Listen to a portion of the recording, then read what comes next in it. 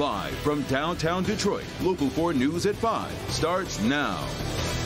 We're going to begin Local 4 News at 5 with Storm Tracker 4 and the weather. Rain is moving through Metro Detroit right at the height of the evening rush. In fact, rain been pretty active after the day got off to a pretty dreary start. Yeah, let's get over to Andrew tracking when this wet weather is going to move out of here, Andrew. Well, Kimberly and Devin, timing is everything, and the timing is looking pretty good on this one because the rain is slowly but surely coming to an end.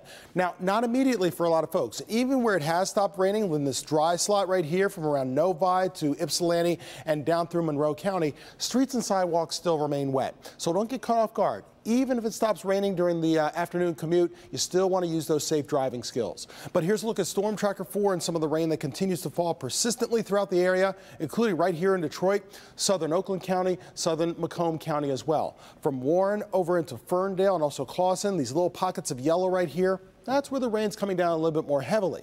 Now, no thunderstorms from this, mainly wet roads. That's the concern as we go through the rest of this evening. Factor on some extra time and watch your speeds. Temperatures in the low 50s. It's been cool all afternoon, and so far many folks have received near or just over a ½ inch of rain. Any more rain to come as we go into tonight, tomorrow, or the Tigers home opener? I've got the answer to that in your full weather forecast in minutes. Okay, Andrew, thank you. Our other top story at 5, a state representative from Redford has been charged with DUI. Livonia police say back in February, State Rep Mary Cavanaugh was swerving on I-96 with 2 flat tires. And it's actually what happened in the days and weeks that followed, raising new concerns. Victor Williams following the story. Victor, she didn't tell the state House Speaker about any of this. Devin, I guess it's safe to say that the House Speaker was just as surprised as the rest of us when all of this came to light. You can't rep our state if you out here drinking and driving. Constituents like Jay Sean Scott and Damon Brooks are shocked learning of State Representative Mary Cavanaugh's most recent drunken driving allegations. She should just face her consequences just like any of us. Back on February 25th, police say she was behind the wheel of a black Ford Escape when an officer noticed something wasn't right. Officers say she was driving on Merrimum near Industrial Road and then got onto I-96 East where she could be seen swerving across lanes. I just hope that she gets the same type of justice that I would get if it happened to me. We're told she had 2 flat tires, one of them completely disconnected from the rim. When finally stopped, it said she was not able to produce her driver's license and had no idea of the damage to her vehicle. Her lawyer, attorney Todd Russell Perkins, spoke on her behalf after today's pretrial. My client takes this very seriously as a public servant. It's important that we all be responsible. The representative also just so happens to be a sponsor of House Bill 4220 to expunge OWI convictions. Speaker of the House Jason Wentworth had no idea what happened till now.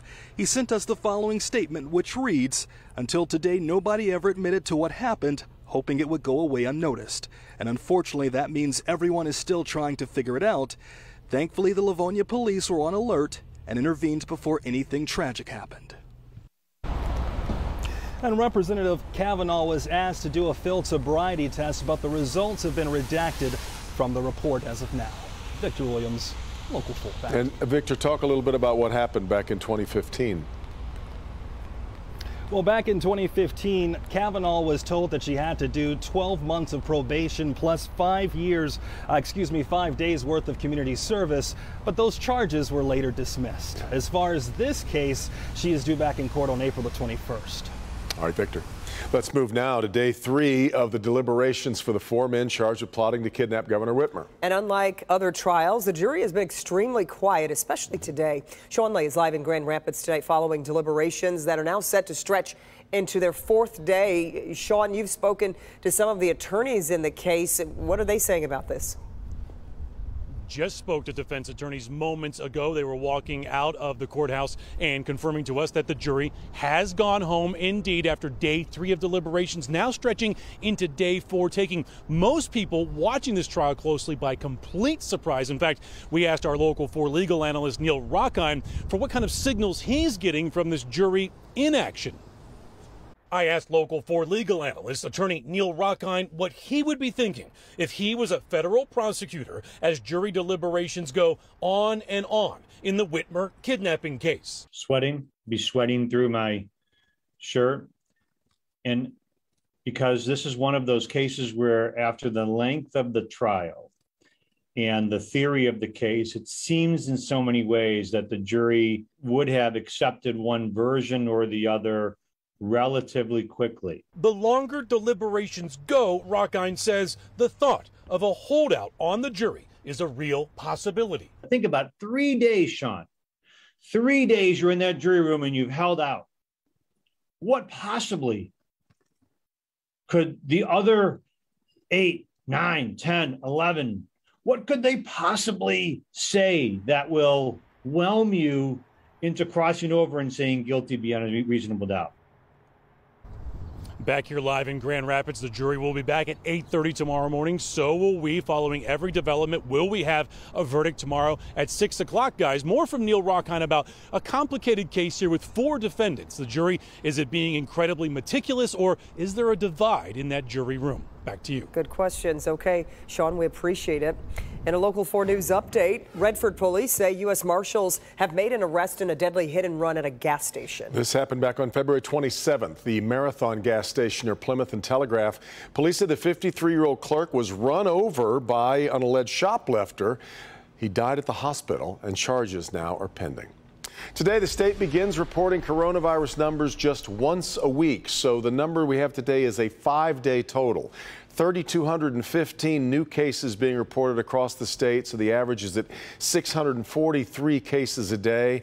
70 more COVID deaths being reported over that same 5-day period. Meanwhile, the FDA's vaccine advisory panel continues to debate the future of boosters in the U.S. They started at 8:30 this morning, and they're still going now. Our Dr. Frank McGeorge has been following those discussions today and has a closer look now at how this could impact all of us. Doc? Yeah, Kim and Devin, so to be clear, there was no vote at today's meeting. Instead, the FDA actually asked its panel of outside experts to weigh in on where we go from here, including when a second booster may be recommended for everyone and whether the booster shots should be updated to match the currently circulating variants. Although we've seen a major decline in the number of COVID-19 cases in the country, the virus continues to circulate, and all evidence points to the fact that it will continue to do so and will potentially cause waves of an increased number of cases at points in the future. This is particularly of concern as we head into the coming fall and winter season. With that concern in mind, the panel reviewed data on the effectiveness of boosters and predictions of what the next variant could look like. Scientists said new variants have been sweeping through the population remarkably fast. Omicron took over in just 4 months. Compare that to the flu. The faster influenza, H3 and 2, takes generally 3 to 5 years for a new strain to emerge. While it may seem like a no-brainer to update the vaccines, there's actually some risk of reducing their current protection against hospitalization and death. What we know from influenza is that if we go down into a very strain-specific vaccine, that there is a risk that if a variant emerges from the original part of the phylogenetic tree, we might be further away from the breadth of protection that we're getting. Other experts stressed any decision to update the vaccines will need to be made soon to have new boosters ready for fall. If you're not on your way to that clinical trial by the beginning of May, I think it's going to be very difficult to have collectively across manufacturers enough product to meet that demand. Now, some manufacturers are already working on a vaccine that could protect against 2 strains of COVID. The thing is, they haven't all picked the same 2 strains. Now, the panel made it clear that more data and coordination is going to be needed to create a specific timeline for making any changes.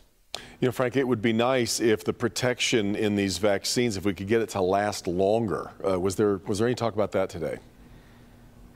Well, not so much at today's meeting, but actually the National Institutes of Health launched a clinical trial last week to study both updated boosters and different types of vaccines to see if basically we can get protection that is not only effective but also longer lasting. Yeah. And we're going to follow those studies closely. That would be helpful. Yeah. All right, Frank.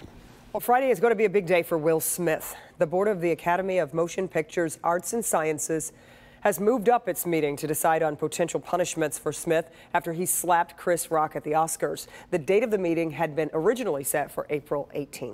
All right, much more to come on a Wednesday. Check in with Paula Tutman. Paula. One barometer for the future success of our area is what students are doing when they leave high school. Coming up in a live report, I'll show you why Michigan not doing so great. All right, Paula, also a brand new set of sanctions aimed directly at the people who perhaps matter most to Vladimir Putin. This time not talking about the oligarchs. That's just ahead. Jason. It's become the land of broken promises. It's the scoundrels that we want to discourage. Now, an order to demolish the old Packard plant. That's an eyesore. What happens if and when the owner ignores that order, too? But before we go to break, a quick reminder to check out our new newscast at 7 a.m. streaming on Local 4 Plus. Rhonda, Evrod, the whole crew, streaming weekdays on your smart TV or streaming service. Just download Local 4 Plus and tune in at 7 a.m.